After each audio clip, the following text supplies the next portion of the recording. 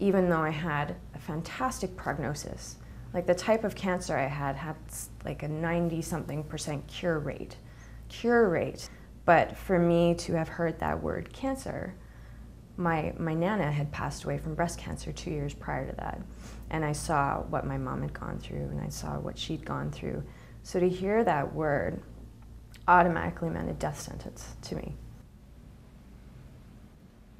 I'm Jen Luce. I'm a 3-year ovarian cancer survivor. I had a rare form of ovarian cancer, which is an endodermal sinus tumor, germ cell tumor, which generally affects young women up to the age of 29. I was 26 when I was diagnosed. Oh, pardon me, I was not 26 when I was diagnosed. I was 29 when I was diagnosed. I'm 32 right now.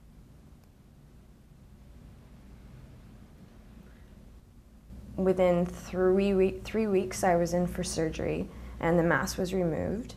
And I remember being on the operating table and saying to her, if you don't have to take both, please don't. I would still like to have children. So this mass was removed, and it was about that big, attached to my right ovary. So they removed that in the fallopian tube.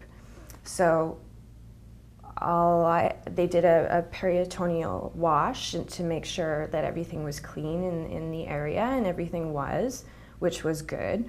So to me, it was like, okay, this is it. That's all it was. It was a mass, and I'm okay now.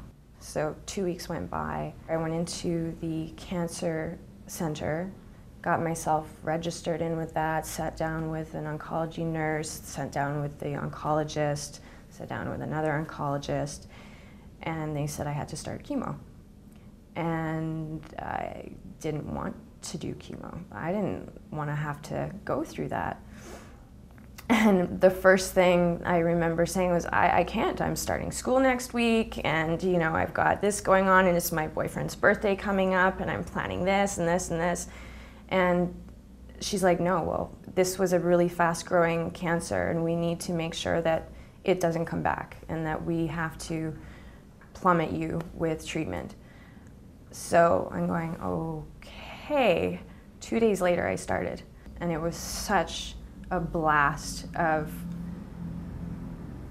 overwhelming, I don't know what you would call it. It was too much. It was way too much to have to deal with, and I had no choice on waiting a week, or what about preservation of my eggs, or what about any of this? They're like, no, we can't wait. We have to get you in there as soon as possible.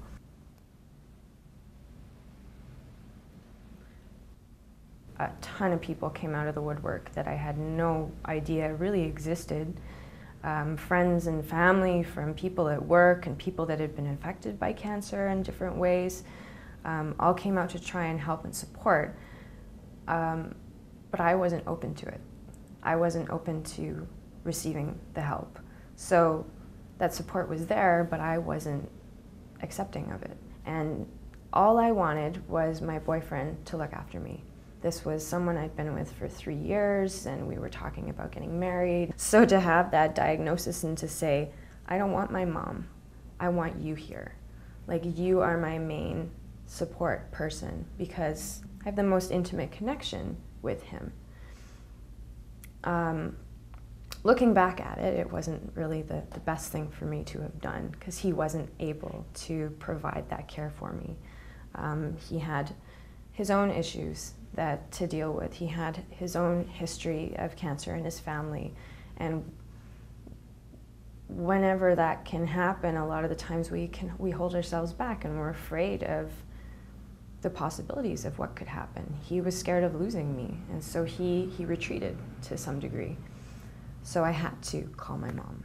I had to have her fly out. She lived in my apartment on a pull-out in my living room for a week or two at a time during my treatments. And that was really hard for me to have to let go for her to do. Being very self-sufficient and very vivacious and doing all my own things since quite a young age. Having to depend on her was weird. I'm like, I've come all this way to get past that.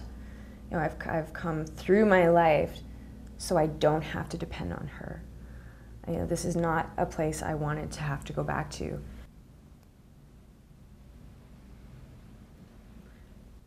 I went to a support group for ovarian cancer, and they were all 60s plus and talking about who just died and who was coming up, and it was so not my thing. It made me retreat, you know, even further. So then I was searching for support networks and came across one called Callanish, which is my godsend. They are this incredible group of people.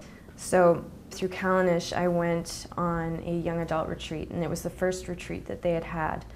And that is where I began my healing process. I met other people similar to myself, and they are still a part of my community.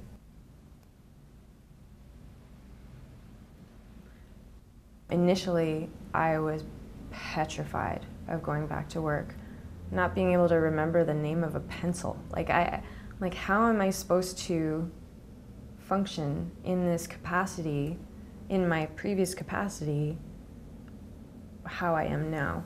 So after a lot of time and deliberation between my psychiatrist, my oncologist, my general practitioner, we all came up with a gradual return to work program once I felt comfortable in even going back.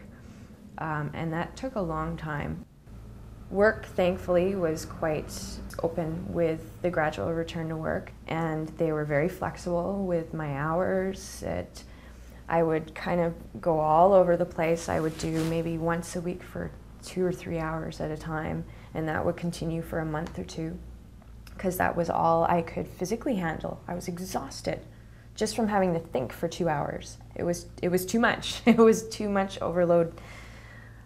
So I would increase my hours, and then it was too much, and I would decrease again, and I would increase, and then it started to just gradually increase, and I felt more comfortable. So to move into that, but to be welcome, and my workplace was okay with the fact, was really big. I can't imagine if they were forcing me to go back to work. They were really just allowing me to ease into it as I felt comfortable with, and I would push myself through things to some degree to get myself back to a state that I felt like I was functioning before. I've been back to work since April of '08, so it's not even really been that long. It's not even been 2 years yet. And I would say until I felt comfortable, it was probably 7 or 8 months after I started back at work. So it was like learning a whole brand new job again, to some extent.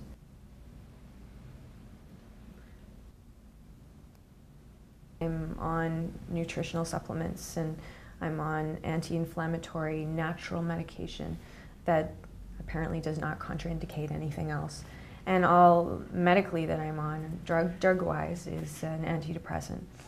So came to the point of me having to say, okay, this is something I'm going to need to be on for a while, and being okay with that. Coming to a point, finally, when the cloud lifted from the whole hormonal issues that I was having post-menopause. I was in menopause for about 8 months, and then my period started back up again. But it took about a year for my hormones to kind of settle down, where I wasn't crying every 2 minutes. And again, that was a factor why I wasn't working, and why I wasn't social, and why a lot of things weren't happening. So it's really been a lot about me advocating for myself and being open and honest to others about my experience. So when cancer came and went, and through the process of the healing, I think somehow I managed to disassociate myself from that label. Though I am a survivor and I've had cancer, cancer is not who I am.